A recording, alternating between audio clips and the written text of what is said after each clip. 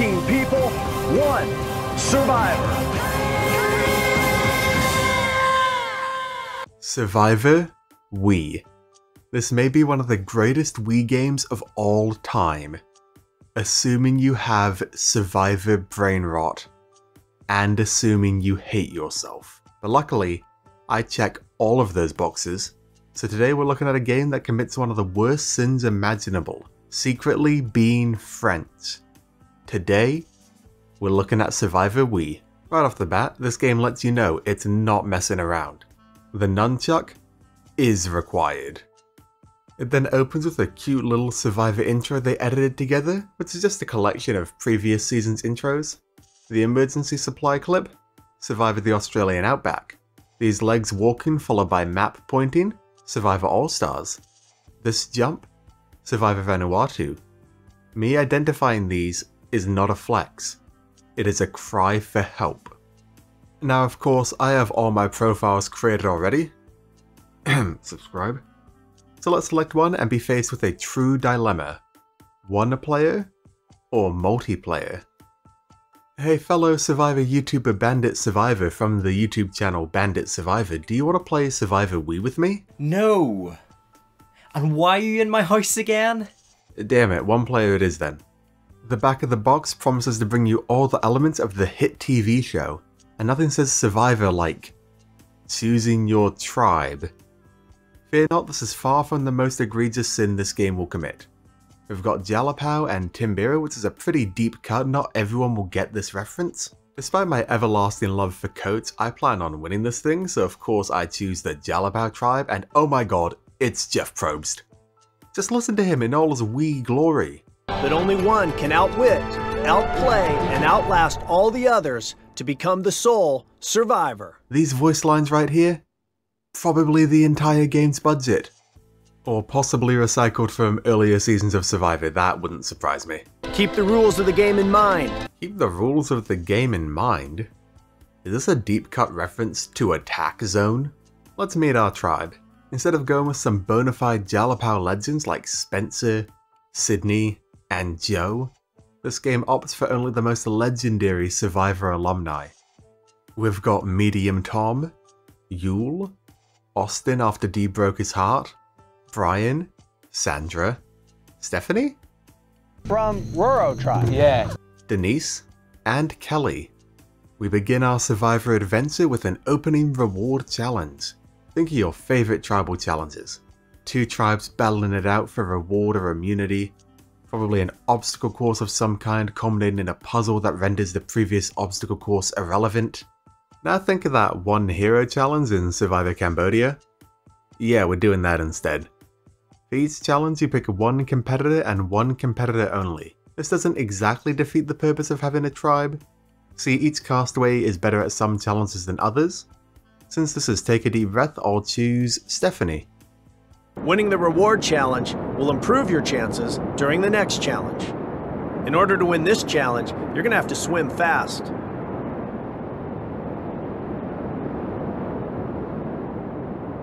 If I don't press A, this will in fact loop forever.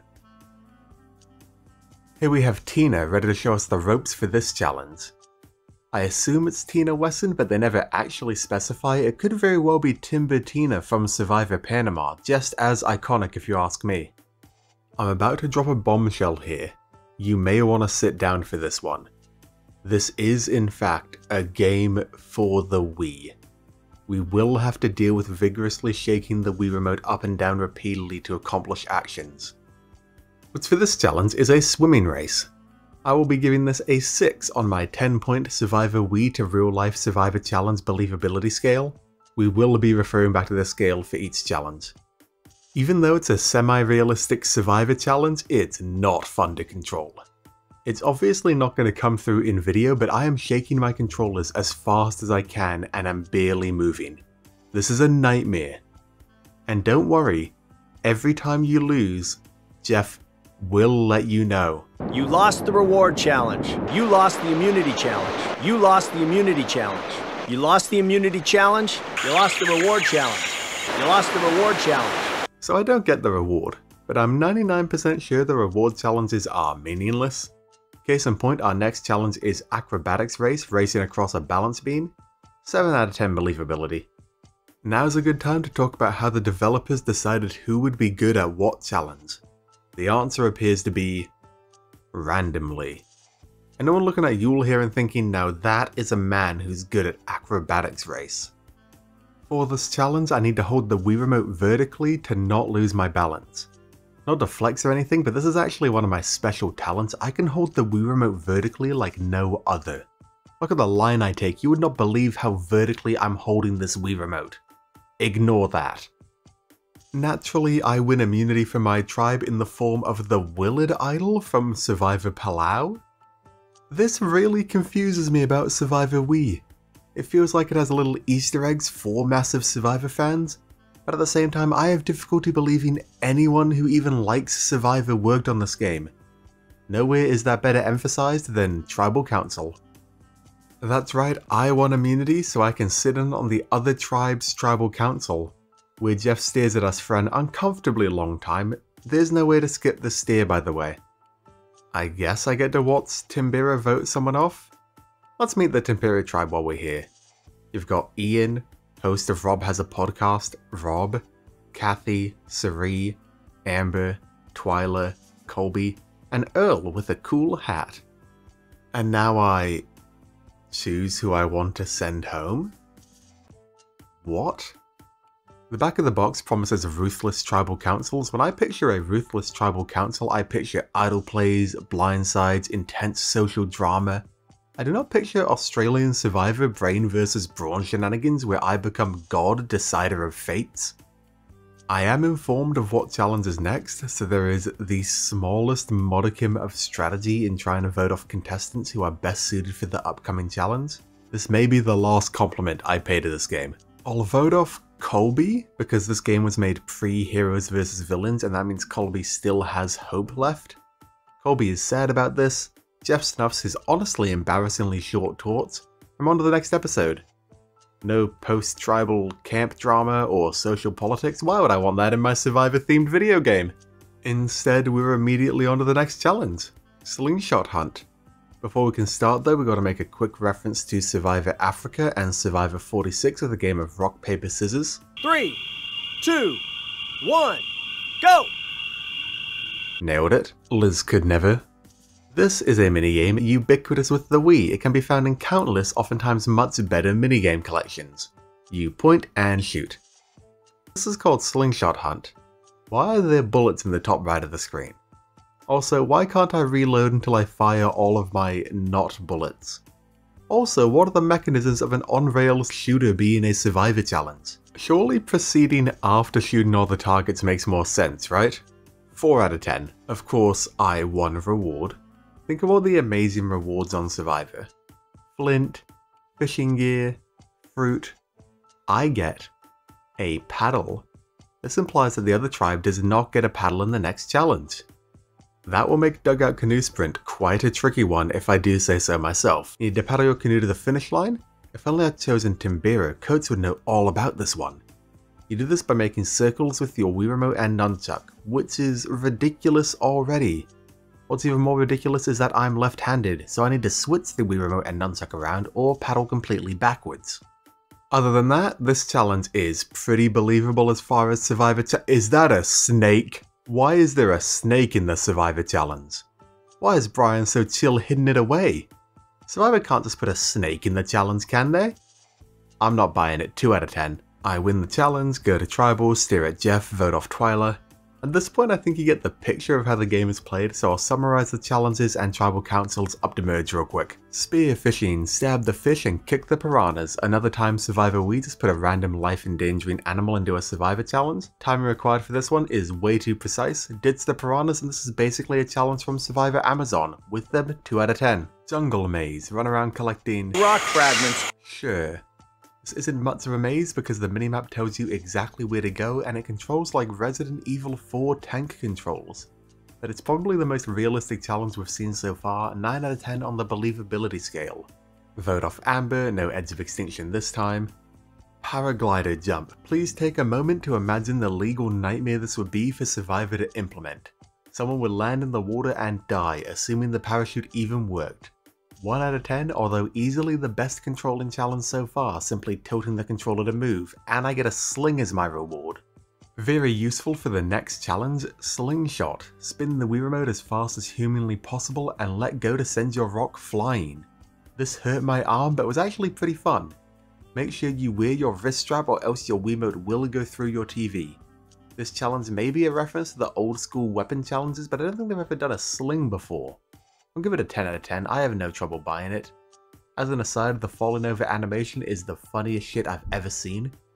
Denise truly does suck at life. Time to vote off Earl because he will sweep me in a jury vote.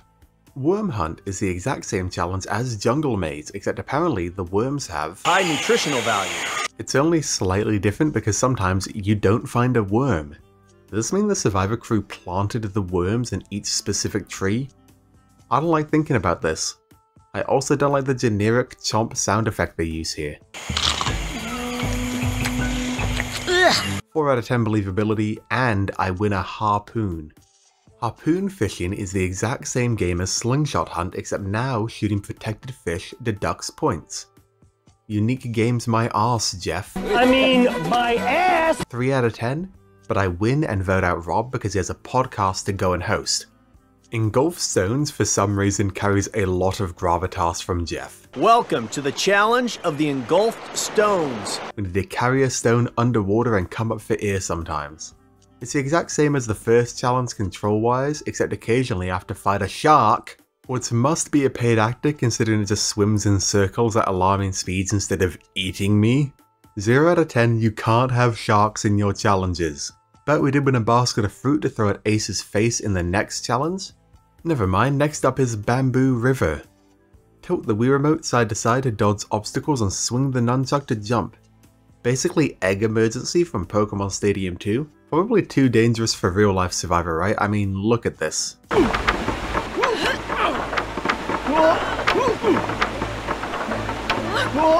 out of 10. Nice work, set a new record. Don't patronize me, Jeff. But now we get to find out how Tribal Council works if you lose. Surely now we finally get a proper vote, right? Some sort of social or strategic maneuvering? No? Timbira, it's your turn to vote. Damn it. Farewell, Medium Tom. Next up is Rapid Descent. It's the exact same game as Dugout Canoe Sprint. Except in this one, my nunchuck didn't work. Not a problem for guys like me though, I simply ghost ride the whip down the side of the mountain and we win. Extremely dangerous challenge once again, thank you Survivor Wii, 2 out of 10. Now we have Spear Throw, once again Survivor All-Stars Weapon Challenge reference. This game has extremely counterintuitive instructions. Run by shaking up and down, but also raise the Wii Remote, but keep running by shaking the Wii Remote. The only way I got this challenge to work was by ignoring the instructions. But still, 9 out of 10 believability. Steer at Jeff, vote off Kathy, and with that... The merge of the two tribes is finally here. It's been a long road to get here, but I'm sure it'll all be worth it. Surely the game switches up dramatically. All the castaways on one tribe will surely bring a new and exciting dynamic feel into the game of Survive. Why am I choosing a tribe member to compete in a challenge? What do you mean the merge has literally no impact on the game? How do you mess this up? Welp, no reason to stop summarizing the terrible minigames, I guess. Keep the rhythm, this is Donkey Kong Jungle Beat, but instead of a cool set of bongos you get a Wii Remote and nunchuck. Except if your nunchuck doesn't work, you're screwed. My nunchuck didn't work. Either way, 1 out of 10. Time for our first post-merge tribal council. And it's the exact same as pre-merge tribal councils. Why aren't we the Forza tribe now? I don't understand this game. Adios, Queen. Next up is Long Jump. Count up how many times Jeff says challenge here. You're about to take part in a reward challenge. Winning it will give you an advantage in the next challenge. Will you be able to outjump your opponent during this challenge? Let's find out who will begin the challenge. I need you to know, I am shaking as fast as I can. This is the max speed you are able to run. Even the computer runs like they're going through molasses. Terrible minigame, and too boring to be a regular Survivor challenge.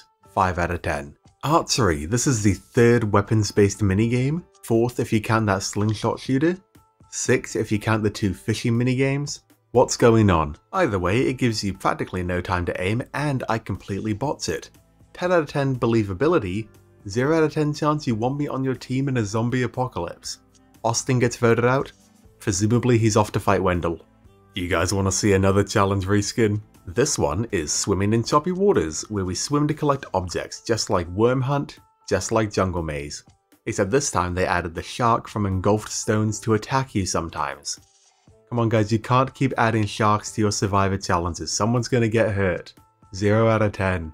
I've got to assume the only reason Richard Hatch isn't in this game is that programming him to bite the shark would just take too much effort. I do manage to win the immunity idol. Guys, we are merged. Where's my immunity necklace? I'm taking my anger out on Siri. One more immunity win and I'm in the clear. It's another boat race. Damn it. As long as I don't need to spin the nunchuck in a circle, I'm fine. Shoot. This challenge took me 4.5 minutes. Nice work. You've set a new record. Shut up, Jeff. Also, I don't see a sailboat working on Survivor. 2 out of 10. Farewell, Denise. Go and become a sex therapist. Another challenge reskin? Remember Bamboo Dodds? Which, as we established, is already a reskin of Egg Emergency? This one is the same, except you collect rainwater. Riveting. 3 out of 10. Goodbye, Stephanie. Now we simply ignore health and safety regulations and zipline as fast as we can. Shirin would love this one. Break. I braked, yeah! Coming in way too fast. Yeah. Although there are obstacles in the way, which makes this a completely unsafe challenge. Although blasting through them at high speed appears to be a legitimate strategy. 2 out of 10 believability, 10 out of 10 lifelong injuries. Sorry, Brian. He does win a night on a yacht though. Cheeky Survivor Borneo loved ones visit reference. Now for the challenge that actually matters. This one combines vigorous free remote shaking with nothing, that's basically it. The course itself is very Survivor core, 9 out of 10, but this is the worst controlling mini game. Look at how slowly I crawl here. I had to do this several times. Several means 7. My opponent blasts ahead and I lose. Again. Damn it. Brian, presumably incoherent after all the abuse he got on the zipline, mercifully is voted off and it's down to the final 3. You want another reskin game? It's Jungle Maze / Worm Hunt / Swimming in Choppy Waters again. This time you need to collect things in order. However, the minimap is very unhelpful in showing what is and is not a wall. So I lost. Again. But no sharks tried to kill me, so 8 out of 10. Kelly, your fellow tribe members think that the adventure is too hard for you. You've been voted off. What the heck, Jeff? That's so mean. But it's the final 2. Yule versus Ian. Time to finally get some social game in Survivor Wii. Time to face the Huh? What do you mean there's another challenge? The famous pole challenge awaits you. Ah yes, the famous pole challenge. A classic. Hang on a second, this is literally the final challenge in Survivor Cook Islands. Alright, that's a 12 out of 10. We actually got a legitimate Survivor challenge reference. You know how long I've been waiting for this? In a Survivor game, we finally get an actual Survivor challenge. Time to hold the Wii Remote vertically. It's like I was made for this. Now do I vote Ian off or... No?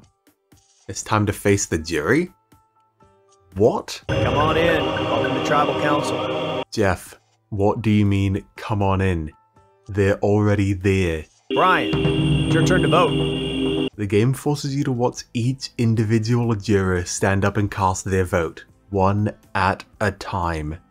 They don't even fold the vote correctly. This is worse than Survivor New Zealand. Jeff reveals the winner and... Yule! I've done it. I've won. Hoist that gold-willed statue above your head, Yule, for you are a champion. Yet I feel empty inside. I expected this to be a terrible Wii game, but I was hoping for at least some fun Survivor references for me to point at. Aside from the castaways, who do not look like their counterparts, Jeff Probst, and the famous pole challenge. This is nothing like Survivor. It has no elements of social game, barely any strategy involved, and worst of all, it was never Survivor. It's a Koh Lanta game, reskinned for a US audience. Just like all of these Survivor games. They're all Koh Lanta. That's why they call it the famous pole challenge. That's the final immunity challenge in almost every season of Koh Lanta. I can forgive bad graphics. I can forgive constant minigame reskins. I can forgive unresponsive controls. I can even forgive not being very fun. But can I forgive it for not even being Survivor? Maybe not. To be honest, if you're a Survivor fan like me and you do find this game cheap somewhere, I kinda just recommend it. Seeing Wii Jeff Probst was enough for me to feel like I was getting my money's worth. It's just dumb fun. I'd love to look at lots more auxiliary Survivor media, so let me know what you think down in the comments below. Until next time, I've been Henry Hickman Survivor, and I'm off to look for more worms of high nutritional value.